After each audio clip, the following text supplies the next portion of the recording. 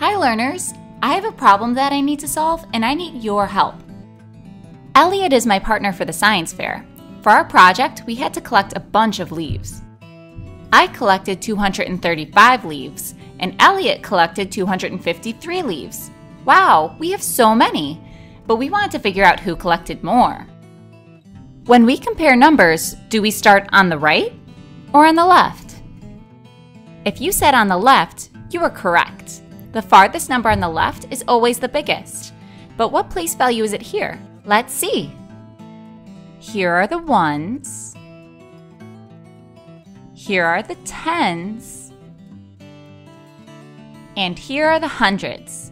The biggest place value we have is the hundreds.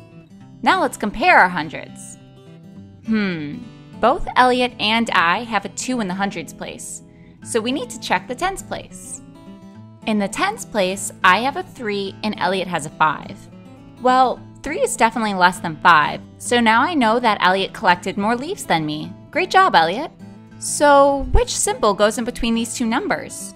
Greater than, less than, or equal to? Remember, the alligator always wants the biggest meal. If you said less than, you're right. The alligator wants to eat Elliot's number because then he gets the bigger meal. Thanks for your help, you guys. Can we try another problem? My friend Michelle and I both collect stickers. I collect badge stickers and Michelle collects scratch and sniff stickers. I collected 342 stickers and Michelle collected 344 stickers. I remember from last time that we always start from the left because the left is the biggest number. This time, the biggest number is in the hundreds place again. Cool! Let's compare the numbers in the hundreds place. Which one's bigger? You're right, neither of them are. They're equal. So, what do we do next? Oh, right. We need to move on to the tens place. Okay, so which one of the tens is bigger? Wow, you're right. These are the same too.